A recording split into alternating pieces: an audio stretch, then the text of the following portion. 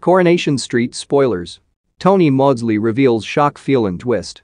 Just when you thought that Pat Phelan was a distant memory, Benidorm, Harry Potter and the job lot legend Tony Maudsley has told Metro.co.uk that Eileen Grimshaw's Sue Cleaver, Killer X, will come back to haunt her in Coronation Street. Funeral director George is currently trying to woo Eileen, but he is about to make a costly mistake, which could jeopardize his future with his new love interest after the past leaves her haunted. Tony teased to Metro.co.uk. George is innocent, he gets embroiled in it. He hides something from Eileen which gives her the biggest shock of her life. I don't know why he doesn't expect such a big reaction. Yes, he is landed in hot water, poor George. This does involve one of Eileen's most murderous old flames. Yikes, a hard thing to get past.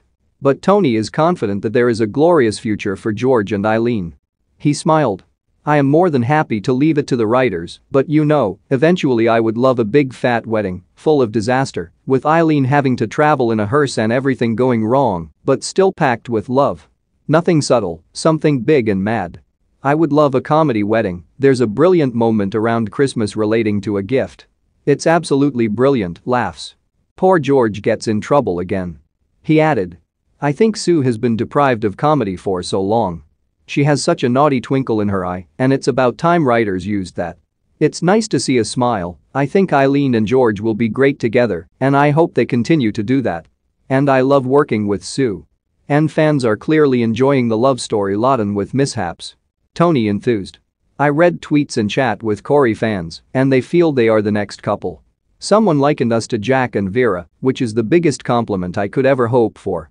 To partner someone up with a character of 20 years, they have to be careful as the audience are protective of her, and they won't stand for anyone just moving in on her.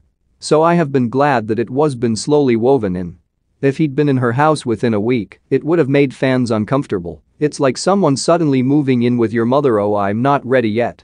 If you've got a soap or TV story, video or pictures, get in touch by emailing us soaps@metro.co.uk. We'd love to hear from you.